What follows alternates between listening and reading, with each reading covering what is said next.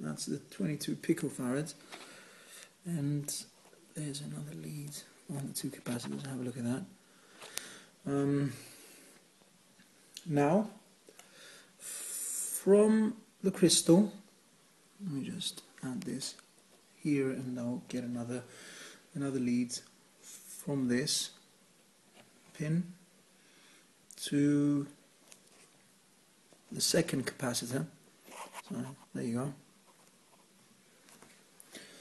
Now I'm going to connect these. There you go, have a look at that so far. So now that we've got all that put together, I'm going to connect the left pin of the small capacitor here to ground, which is going to be that over there. Let me just fix the cables a little bit. Now that we've got all that connected, the next thing I want to do is use pin 8 of the IC, and I'm going to connect that to ground as well. Going back to pin 9, that's going to be 5 volts. So let's get that in here. So have a look at what exactly I've done so far, and I'm going to be continuing to the other parts of connecting this. Yeah, no, it's actually a little bit of a mess, but never mind. Okay, so let's continue setting this up. Now I'm going to start from this side now, adding a few more jumpers. So from this side I'm going to 1, 2. So this I'm going to leave. This is what's going on the FTDI, so this is the TX, and right next to that I'm adding an RX cable. Now on pin number 1 I'm going to be adding a resistor, and from pin number 1 I'm going to put that on positive. So there you go.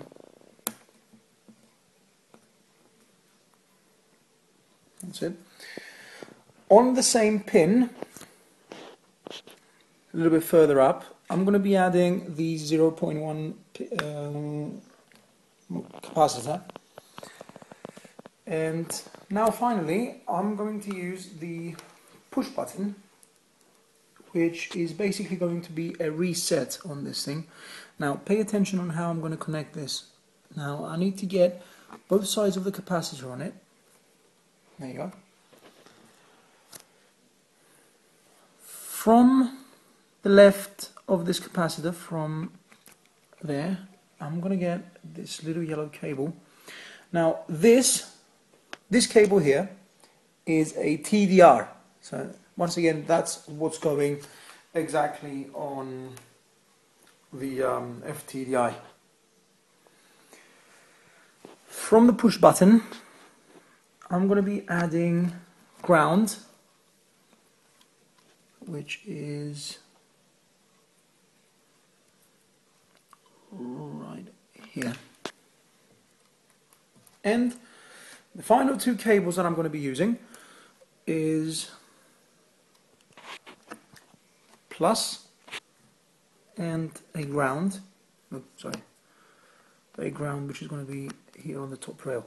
Now let me tell you again what exactly is going on the FTDI, which is this little programmer here. Now the cables that are going on the FTDI are this positive voltage, the ground, which is these 2 here. I've got my TX and my RX, which is these 2 here, and I've got a DTR, which is this right here. So let's have a look and let's fire this thing up and try to blink a couple of LEDs and see how it works. Okay, so I finished soldering the FTDI. Have a look at that. And now I'm going to be adding all that to the pins of the breadboard, and then I'm going to program it using the Arduino editor, and let's see a little bit of results. Okay, so this is the FTDI that I've already soldered. Let's have a look at the back of it. There you go.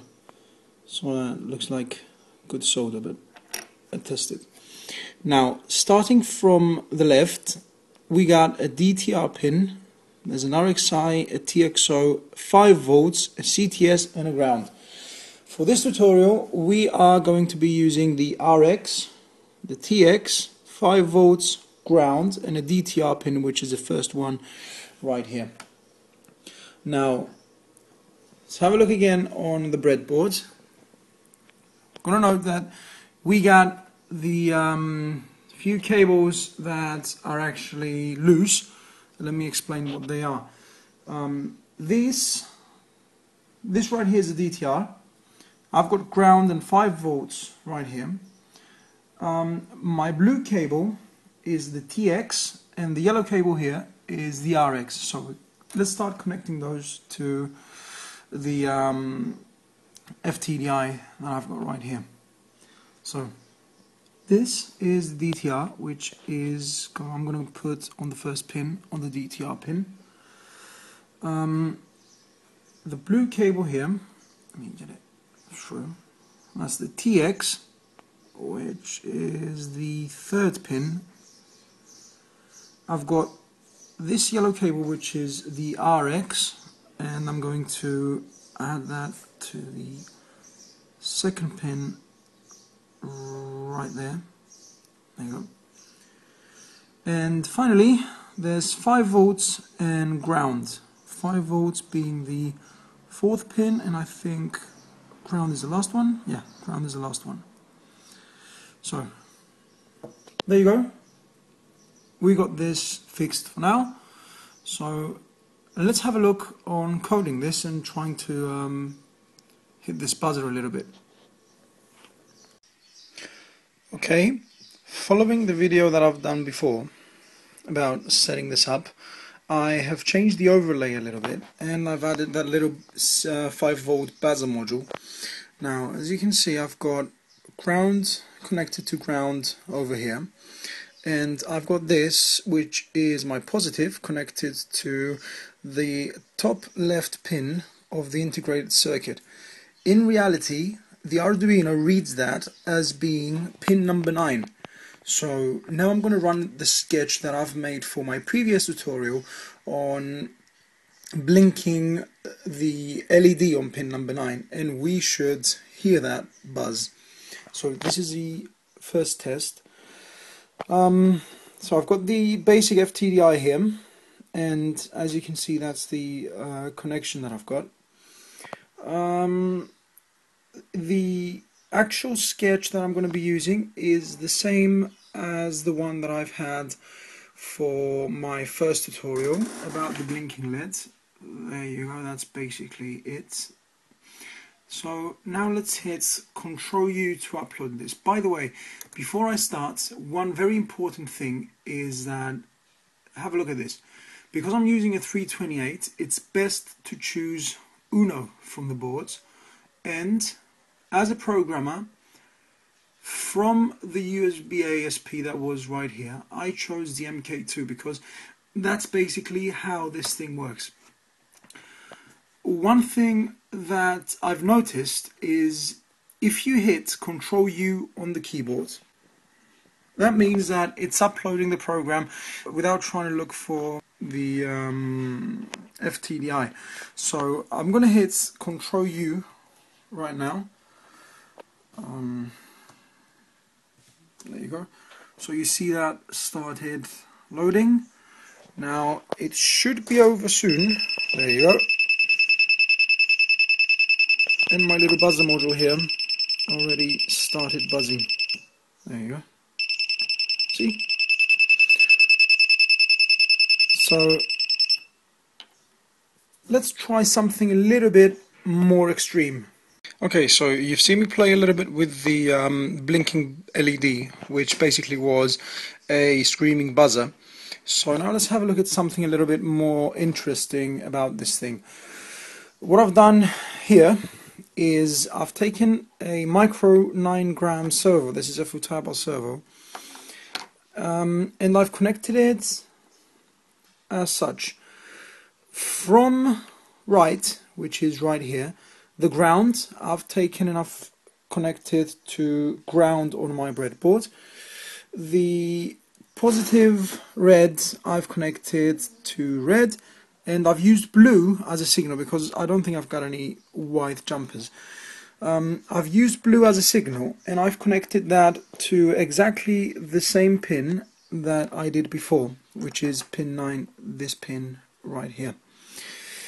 Okay, so now I'm going to upload the small example sketch that's on the Arduino folder.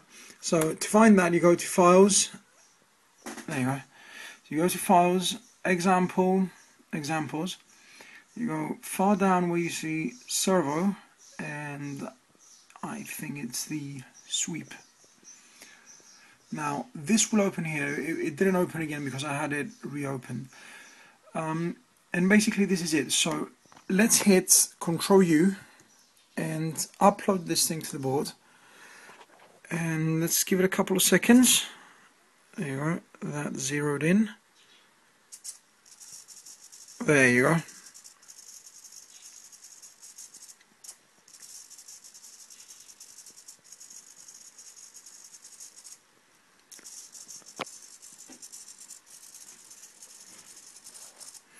Okay.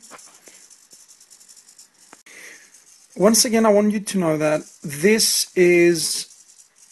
whole set that I've got set up here is a small gift that Jayconsystems.com has sent to me for the first tutorial that I've put, and they've given a very nice and very sleek FTDI. The thing is, you need to solder these at the back, so be a little bit careful when you do that because this is very sensitive. And the kit that I've mentioned and I've reviewed before on the first part of this video. So, you know, this is really interesting. Thank you very much, Jaycon Systems, and I'll also be back today with another video, another how-to video, and that's going to involve servos. So don't worry if you don't really understand how servo motion works.